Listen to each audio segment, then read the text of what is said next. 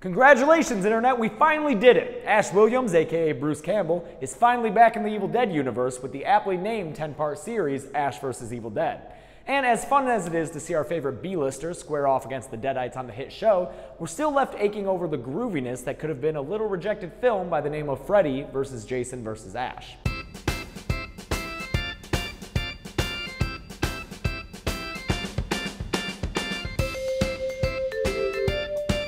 Hey guys, welcome to Rejected Movie Ideas, where we're fine with a buttload of horror sequels and crossovers, as long as we don't have to sit through another unwanted reboot. Such is the case of today's episode, where we look back at the much anticipated, but alas unmade, horror fanboy wet dream that would have been Freddy vs. Jason vs. Ash.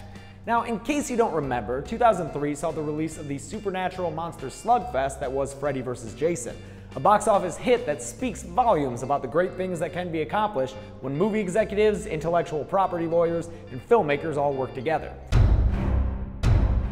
After making over $100 million at the global box office, New Line Cinema was eager to start working on a sequel, and in a seldom seen moment of self-awareness, studio execs realized that in order to have a successful follow-up, they couldn't just slap a number 2 after the title and hope for the best.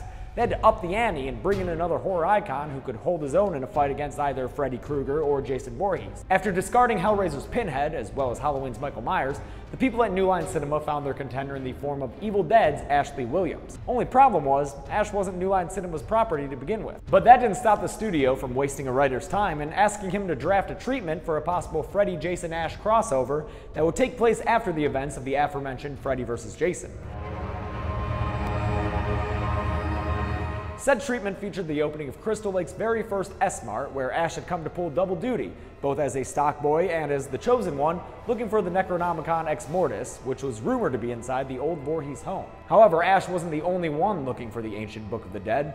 Since the events of Freddy vs. Jason, a version of everyone's favorite dream stalker had survived deep inside Jason's subconscious, and was pushing the lumbering oath to retrieve the book and use its powers to resurrect the vengeful nightmare demon. Freddy eventually gets what he wants and, like a hellish genie, pops out of Jason's subconscious and into the real world, ready to wreak havoc on the small town. From that point on, it's a horror free-for-all, with heavyweights Freddy and Jason in one corner and dim-witted Ash in the other, fighting for the souls of the even more dim-witted teenagers of Crystal Lake.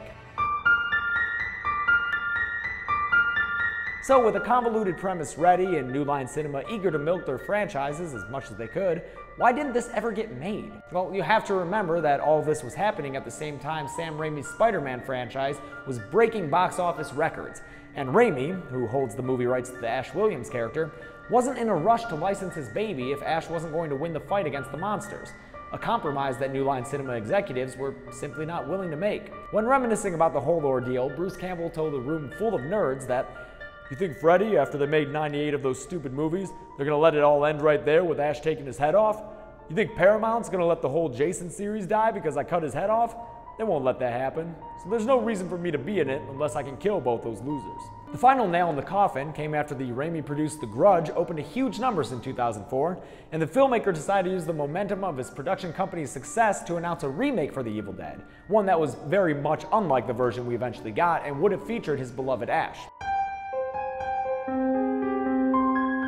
As for the original 17-page treatment of the proposed horror crossover, it was later fleshed out and adapted into a 6-issue comic book series where we finally got to see Ash get the last laugh over his iconic counterparts. And as for Freddy and Jason, well, they moved on from their cinematic crossover ambitions and proceeded to reboot their franchises where they scared off any self-respecting horror fans straight out of their seats.